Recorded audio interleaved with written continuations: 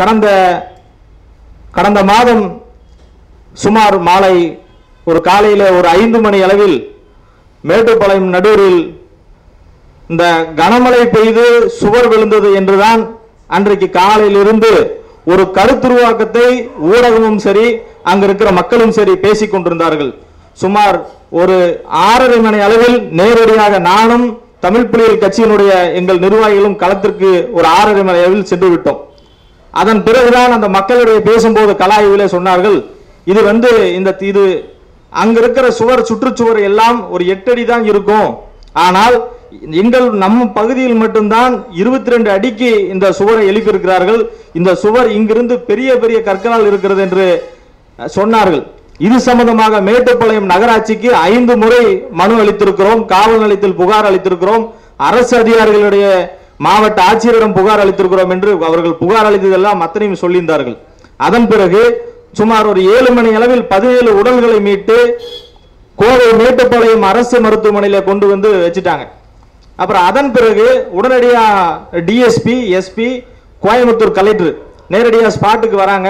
வந்துட்டு உடனே என்ன பண்றாங்கன்னா, அவசரமா அமரர் ஊர்தி அந்த ஆம்புலன்ஸ்ல உடனடியாக வர சொல்லி 17 பேர்த்தோட உடலில் அவசரமா கோயம்புத்தூர் ஜிஹெச்சுக்கு அரசு மருத்துவமனை கொண்டு வந்துடலாம், மேட்டுப்பாளையம் வேணாம், இங்க போஸ்ட்மார்ட்டம் பண்ண வேண்டாம், இட வசதி இல்லை அப்படின்னு சொல்றாங்க. அப்புறம் மக்களை திரட்டி நாம ஆம்புலன்ஸ் முன்னாடியே உட்காந்து போராட்டம் பண்ணி, இல்ல 17 பேர்த்த உடலை நீங்க இங்கேயே தான் போஸ்ட்மார்ட்டம் பண்ணணும், முதல் ஆட்சியர் வரட்டும், பேச்சுவார்த்தை நடட்டும், மக்களுக்கான கோரிக்கைகளை நிறைவேற்றுங்கன்னு சொல்லி அந்த பேச்சுவார்த்தையை தொடங்குறோம். ஆம்புலன்ஸ் போக விடல. அதன் பிறகு கலெக்டர் வந்த பிறகுதான் நம்ம அந்த கோரிக்கைகள்லாம் விடுதலை சிறுத்தைகள் கட்சி, எஸ்டிபிஐ, தமிழ்நாடு முஸ்லிம் முன்னேற்ற கழகம் போன்ற எல்லா அமைப்பு தோழர்களும் சேர்ந்து வலியுறுத்தின் விளைவு தான் அந்த 17 உடன்களை அங்கேயே நாங்க போஸ்ட்மார்ட்டம் பண்றோம் அப்படின்னு சொல்லி பேசிட்டு இருந்தாங்க. காலையிலிருந்து சரியான கனமழை பெஞ்சிட்டே இருக்குது, 10-11 மணி வரைக்குமே பெஞ்சிட்டு இருக்குது. 11 மணிக்கு நம்ம எல்லா அமைப்புகளும் ஒன்று திரட்டி ஒரு 11 மணி அளவில் இவர் நாகை திருவள்ளுவர்லாம் வந்த பிறகு நாங்கள் அந்த மேட்டுப்பாளையம் அரசு மருத்துவமனை முன்னாடி ஒரு சாலை மறியல் பண்றோம். சாலை மறியல் பண்ணி ஒரு அரை மணி நேரத்தில் காவல்துறை அதிகாரிகள், கலெக்டர் ஒரு 5 நிமிஷம் தான் வந்தாரு, என்ன ஏதுன்னு கேட்டுட்டு சல்லுன்னு போயிட்டார், அந்த இடத்த பார்வையிடுறோம் அப்படின்னு சொல்லிட்டு போயிட்டார். அப்புறம் நாங்கள் என்ன சொல்றோம்னா, அந்த சாலை மறியல் போராட்டத்தில் இந்த 17 பேருக்கு ஒரு குடும்பத்திற்கு தலா 25 லட்சம் ரூபா, ஒரு நபருக்கு 25 லட்சம் ரூபாய் தரணும், அரசு வேலை தரணும், அங்க இருக்கிற குடியிருப்புகள் எல்லாம் காங்கிரீட் வீடுகளை கட்டித்தரணும், அது அந்த இடத்துல இல்லாம வேற இடத்துல இருந்தாலும் மகிழ்ச்சி தான் அப்படின்னு சொல்லி நமக்கான அந்த மக்களுக்கான குறைஞ்சபட்சம் நீதி நம்ம கேட்டு அந்த போராடிட்டு இருந்தோம். 1 மணி நேரம் அவங்களுக்கு அவகாசம் கொடுங்க, அவங்களையும் நாங்க கைது பண்ணிடுறோம், வன்கொடுமை தடுப்பு சட்டத்திலே வழக்கு பதிவு செஞ்சிடறோம் அப்படின்னு சொல்லிட்டு இருந்தாங்க. நேரம் நெருங்க நம்ம மேற்கு மண்டல காவல்துறை தலைவர் ஐஜி பெரியய்யா உடனே ஒரு காவல்துறை அதிகாரிகளை லத்தியோட ஒரு 12 மணி அளவில் ஒரு 300-400 போலீஸ் அங்க குவிக்கிறாங்க.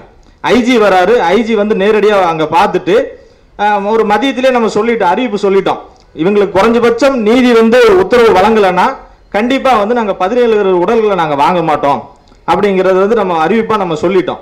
சொன்ன பிறகு அது ஒரு அமைதியான சூழ்நிலை தான். ஜனநாயக வழியில ஒரு மருத்துவமனையில மக்களுக்கு இடையூறு இல்லாம, ஆம்புலன்ஸுக்கு இடையூறு இல்லாம, மார்ச்சரி பக்கத்துல எல்லா மக்களும் ஒரு 1000 பேர் உட்கார்ந்துட்டு இருக்கிறோம். உட்கார்ந்துட்டு கோஷங்கள் முழக்கங்கள் கூட போடல.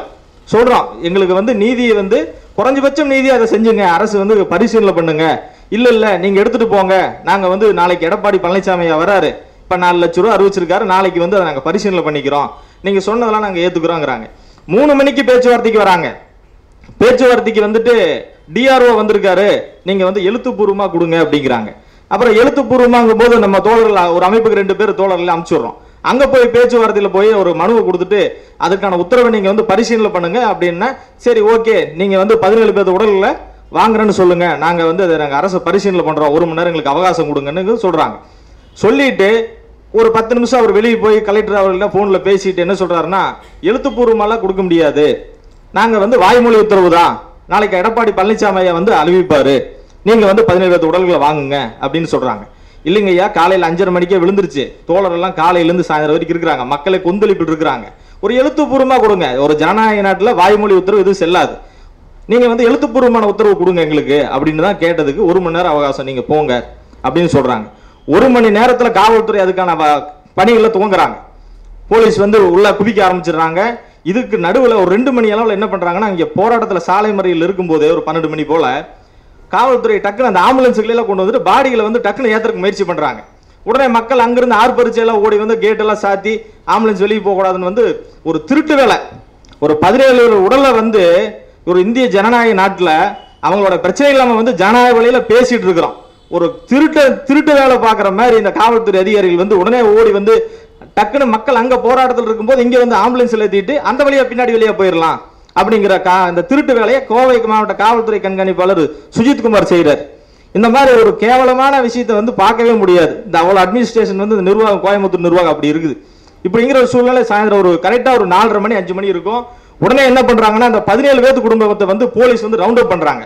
பேசிட்டு இருக்கிற நேரத்தில் வாங்க உங்கள்கிட்ட பேசணும், நாங்க பரிசீலனை பண்ணிட்டு இருக்கிறோன்னு சொல்லி அந்த 17 பேர்த்து குடும்பத்தை சென்டரில் விட்டு ரவுண்ட் பண்ணிடுறாங்க. ரவுண்ட் பண்ணிட்டு இவங்க பேச்செல்லாம் கேட்காதீங்க, கையெழுத்து போடுங்க, முதல்ல உங்களுக்கு என்னங்க எவ்வளவு நேரம் கெஞ்சிட்டு இருக்கிறது அப்படின்னு சொல்லி மிரட்டுறாங்க.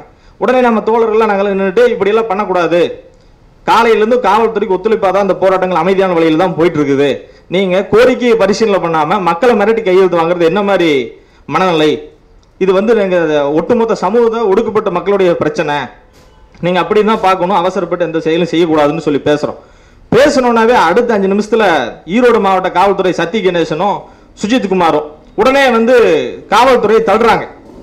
அடிக்க சொல்லி வாய்மொழி உத்தரவாம் இல்லாம அடிக்க சொல்லி டப்புன்னு தட்டுறாங்க. இப்படி போங்க போங்க அப்படின்னு சொல்லி சிக்னல் காமிச்சுனாவே அடுத்த ஒரு 5 நிமிஷத்துல எல்லாருமே அடிக்க ஆரம்பிச்சிட்டாங்க. அடின்னா லத்தியில கடைசி அடிக்கிறாங்க, முதல்ல எடுத்துனாவே அடிக்கிறாங்க. கையை ஏதோ இங்க சண்டைக்கு வந்தவங்களாட்டம். பாதிக்கப்பட்ட இவங்க 17 பேர்த்துக்காக வந்து ஜனநாயக வழியில போராடிட்டு இருக்கிறோம். சிவசுப்பிரமணியன் எப்படி வந்து அவங்க குடும்பத்தில் ஒருத்தர் எப்படி பாதிக்கப்பட்டு அவனுக்காக எப்படி வக்காலத்து வாங்கிட்டு வருவாங்களோ அது போல காவல்துறை அதிகாரிகள் வந்து ஒவ்வொருத்தரும் அடிக்க ஃபைட் பண்றாங்க. தோழர்களை எல்லாம் இழுத்து தள்ளுறாங்க, அடிக்கிறாங்க, வண்டியில உடைக்கிறாங்க. அதுல குறிப்பா வந்து சுஜித்குமார் என்ன பண்றாருன்னா ஒரு 15 பேர்த்த கூப்பிட்டு வந்து நேரா நாகை திருவண்ண டார்கெட் பண்ணிட்டு வர்றாரு, நேரா மேலேறி வர்றாரு. தோழர்கள் எல்லாம் தனித்தனியா பிடிக்கிறாங்க, தோழர்கள் வந்து கட்டி பிடிக்கிறாங்க. சுஜித்குமார் தலைமையில் வர போலீஸ் தான் ஒருத்தர் லத்தி எடுத்துட்டு வந்து நாகை திருவண்ண சென்ட்ரல் நிக்கிறாப்ல ஓடி வந்து எகிரி குதிச்சு அவர் தலையில் அடிக்கலாம். அந்த வீடியோல நீங்க பார்த்துருப்பீங்க. இப்போ அப்படி ஜனநாயக வழியில இருக்கிறவரை ஒரு வழக்கறிஞர், அவர் மதுரை உயர்நீதிமன்றத்தில் அவர் ஒரு வழக்கறிஞரா அங்க பிராக்டிஸ் பண்ணிட்டு இருக்கிறார். இப்படி ஒரு சமூக 17 பேர் இறந்தது கூட கண்ணீர் விட்டு அழுகக்கூடாது, அடிச்சாலும் கத்தக்கூடாது, இங்க ஜனநாயக முறையில கோரிக்கை பரிசீலனை பண்றேன் அப்படின்னு சொல்லிட்டு மிகப்பெரிய மனித உரிமை மீறல்களை செஞ்சாங்க. தமிழ் புலிகள் கட்சி தோழர்களை தேடி தேடி அடிக்கிறாங்க. தேடி அந்த வாகன சந்துக்குள்ளையெல்லாம் விட்டு அடி ரொம்ப நேரம் அடிக்கிறாங்க. அவரை கொண்டு போய் இங்க அடிச்சுட்டாங்க, மண்டபத்தில் அடிச்சிட்டாங்க, யாரையும் பார்க்க விடல. அந்த சமயம் மட்டும் தமிழ் புலிகள் கட்சி தோழர்கள் திட்டமிட்டே தமிழ்நாடு முழுவதும் தாக்குதலுக்கு உட்பட்டாங்க காவல்துறையில. நேத்து கூட இப்ப அந்த நாகை திருவன் கைதை கண்டிச்சு வேலூர்ல எங்க மண்டல பொறுப்பாளர் போராடினதுக்கு டிஎஸ்பி அவரை கொண்டு போய் லாக்அப்ல வச்சு அடிச்சு அவர் கையெலும்பிய உடைச்சிட்டாரு. நேற்று எஸ்பி கிட்ட அவங்க மனு கொடுத்துருக்காங்க.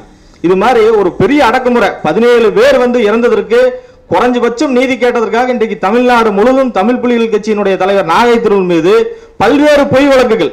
இப்ப மேட்டுப்பாளையம் காவல்துறை அன்னைக்கு அந்த வழக்கு போடுறாங்க, கைது பண்ணி ஒரு வழக்குல உள்ள வைக்கிறாங்க. அடுத்த வழக்கே உடனே வந்து திருப்பூர் தாராபுரத்துல இவர் தூண்டுதல் பேர்ல தான் அங்க வந்து பஸ் உடைச்சிட்டாங்க அப்படின்னு சொல்லி அந்த வழக்குல சேர்த்துறாங்க. அந்த வழக்குல பேசிட்டு இருக்கும்போது நாமக்கல் எருவப்பட்டியில் ஒரு வழக்கு விழுகுது, அங்கிருந்து நாமகிரிப்பேட்டையில் ஒரு வழக்கு விழுகுது, அங்கிருந்து ஒரு வருஷத்துக்கு முன்னாடி நடந்த மதுரை பேரையூர் சந்தையூர் பிரச்சனையில் அவர் வழக்கு அங்க கொண்டு போய் சேர்த்துறாங்க. இப்ப அந்த வழக்கம் அப்படியே முடிஞ்சு இங்கெல்லாம் டிஸ்மிஸ் ஆகி கடைசியா பிணை வந்துடலாம் அப்படின்னு சொல்லி ஒரு முடிவு வரும்போது திருப்பூர்ல டிஸ்ட்ரிக்ட் கோர்ட்ல வந்து அந்த பெயில் அவர் கேன்சல் பண்றாங்க.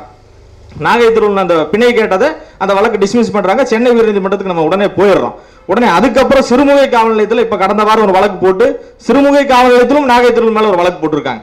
இவர் சொல்லிதான் இவர் தூண்டுதல் பேர்ல தான் பல்வேறு இடத்துல பிரச்சனை பண்றாங்க அப்படின்னு சொல்லி ஈரோட்ல நாகை திருவள்ளுவரை விடுதலை செய்ய என்று போராடின ஈரோடு மாவட்ட தோழர்கள் அந்த போஸ்ட் தான் ஓட்டினாங்க. அதுக்கு ரிமாண்ட் உடனே சிறைப்படுத்திட்டாங்க. வாட்ஸ்அப்ல வந்து நாகை திருவள்ளுவர் கைதை வன்மையாக கண்டிக்கிறோம்னு மதுரை மாவட்ட செயலர் ஒரு அறிக்கை வர்றார், உடனே அவர் சிறையில் அடைச்சிடறாங்க. இப்ப திருப்பூர் தாராபுரத்துல ஒரு 3 பேர் வந்து ஜனநாயக முறையில் அவங்க போராடினாங்க, அவங்க மேல 3 பேருக்கு மேல குண்டர் தடுப்பு இடத்துல போட்டாங்க.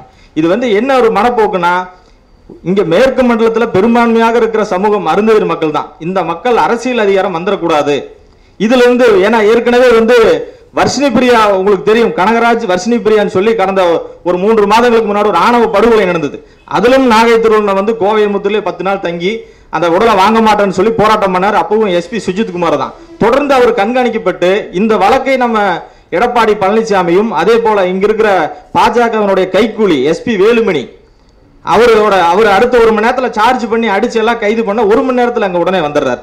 இந்த கூட்டு களவாணிகள்லாம் சேர்ந்துதான் இனிமேல் நாகை திருவள்ளுவர் வந்து தமிழ் புலிகள் கட்சியை சேர்ந்தவங்க இனிமேல் வரக்கூடாது அப்படின்ற ஒரு நெருக்கடியான சூழ்நிலை வந்து எங்களுக்கு மிகப்பெரிய ஒடுக்குமுறை. தமிழ் புலிகள் கட்சி நிர்வாகிகள் காவல்துறைக்கு போய் ஆர்ப்பாட்டத்துக்கு பர்மிஷன் கேட்டா ரிமாண்ட். ஒரு இந்திய அரசியலமைப்பு சட்டம் சொல்லுகிற சட்டத்தின்படி நாங்கள் ஜனநாயக முறையில் போராடலாம்னு போய் ஒரு காவல் நிலையத்துல ஒரு ஆர்ப்பாட்டத்துக்கு அனுமதி கொடுத்து ஆர்ப்பாட்டத்தை அனுமதி மறுப்பு, போறவங்களை அப்படியே உட்கார வச்சுக்கிறாங்க. பொய் வழக்குகள் நிறைய போட்டு எங்கள் மிகப்பெரிய ஒடுக்குமுறை. இனிமேல் வந்து தாழ்த்தப்பட்ட மக்கள் நீதி இந்த பிரச்சனைகளுக்காக போராடவே கூடாது அப்படிங்கிற ஒரு மிகப்பெரிய வன்மத்தை இன்னைக்கு எடப்பாடி அரசு வந்து இன்னைக்கு மிக தீவிரமா செஞ்சுட்டு இருக்காங்க. தமிழ் புலிகள் கட்சியின் தலைவர் நாங்க போய் சிறையில் சென்று எங்க தலைவர் பார்த்து போய் சொன்னாரு, இந்த அடக்குமுறைக்கெல்லாம் நாங்க இன்றைக்கு அஞ்ச மாட்டோம். குண்டர் தடுப்பு சட்டம் போடட்டும், தேசிய பாதுகாப்பு சட்டமே போடட்டும். தந்தை பெரியாரையும் புரட்சியாளர் அம்பேத்கரையும் ஏற்றுக்கொண்டிருக்கிறேன். இந்த சட்டங்கள் 1000 மேல போட்டாலும் திரும்பவும் வந்து இதை விட வீரியமா செயல்படும் என்று சொல்லி இன்றைக்கு அம்பேத்கர் புத்தகங்களையும் தந்தை பெரியாருடைய புத்தகங்களையும் சிறையிலிருந்தே படித்துக் கொண்டு தன் கருத்தியலை ஆயுதமாக பயன்படுத்த வேண்டும் என்று தினந்தோறும் செய்தித்தாள்களை வாசித்துக் கொண்டு மக்களுடைய போராட்டங்களை நீதிமன்றங்களுக்கு வரும்போதெல்லாம் அதை கருத்துரைத்துக் கொண்டிருக்கிறார். இந்த எதிர்வினை வந்து பாஜகவுடைய ஏற்கனவே அந்த அயோத்தி தீர்ப்பை கண்டிச்சு சென்னையில் ஒரு நாள் பேசியிருந்தார். அந்த அயோத்தி தீர்ப்பில் தான் வந்து நாகை திருவள்ளுவனை வந்து அந்த திருமா அண்ணனை பத்தி யாராவது திருமாவின் மீது கை வைத்தால் இந்த நாட்டின் ஜனநாயகத்தின் மீது கை வைக்க ஒரு சமம். அப்படி இருந்தா தமிழ் புலிகள் கட்சி நாங்கள் கடுமையா எதிர்ப்போம்னு சொல்லி ஒவ்வொரு கூட்டத்திலையும் இந்துத்துவ பாசிசத்தை கடுமையா விமர்சித்தனுடைய விளைவுதான் இன்றைக்கு வந்து நாகை திருவள்ளுவன் தொடர்ந்து வந்து வழக்கில் கைது செய்யப்பட்டு இருக்கிறாங்க. எனவே நாம் வந்து மக்கள் தெளிவா இருக்கணும். இன்றைக்கு கூட காலையில இந்த குடியுரிமை திருத்த சட்டத்திற்கு எதிராக வந்து கோலம் போட்டதற்காக கைது. இப்படி ஒரு ஜனநாயக வன்முறையை வந்து இந்த எடப்பாடி கைக்கூலி அரசு வந்து தொடர்ந்து பண்ணிட்டே இருக்கிறாங்க. எனவே ஜனநாயக சக்திகள் அனைவரும் ஒன்று சேர்ந்து துணை நிற்போம். தொடர்ந்து அம்பேத்கரின் வழியிலும் தந்தை பெரியார் வழியில தொடர்ந்து போராடுவோம். இந்த பாசிச பயங்கரவாத எடப்பாடி கைக்கூலிகளுடைய அச்சுறுத்தல்களெல்லாம் தமிழ் புலிகள் கட்சியும் அஞ்சாது. தந்தை பெரியார் வழியிலும் அம்பேத்கர் வழியிலும் வருபவர்களும் அஞ்ச மாட்டார்கள் என்று கூறி வாய்ப்புக்கு நன்றி கூறி விடைபெறுகிறேன். நன்றி, வணக்கம்.